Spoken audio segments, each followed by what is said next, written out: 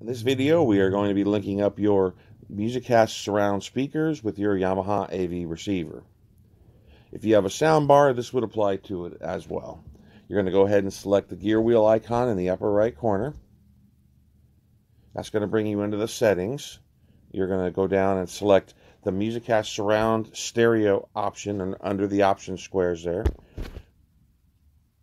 And then you're going to go ahead, you're going to select the receiver that you're using. In this case, we're going to be using an RXA 3080. And then you're going to select Setup Speakers.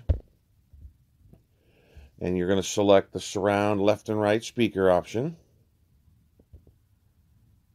And next option is going to be selecting your speakers. You're going to go with the left speaker. And then you're going to go with the right speaker. And then you're going to select OK. And you're going to see the now establishing message come up here. This can take a minute or two, so you just got to sit back and wait for that line to get across.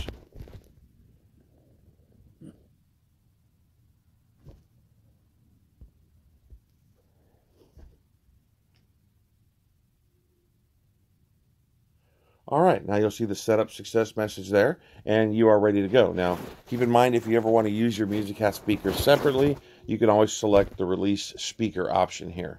Now you can just go ahead and go back to the living room there, and that's going to show you the receiver plus your left and right speakers, which we did name left and right just to make it easier to identify. And go back, and you'll notice that now the living room, which is my RXA 3080, is just showing up. The speakers are no longer showing up. They're considered part of the receiver now. And also in the room's icons, you also see that as well. It's all become one device. Thank you and have a nice day.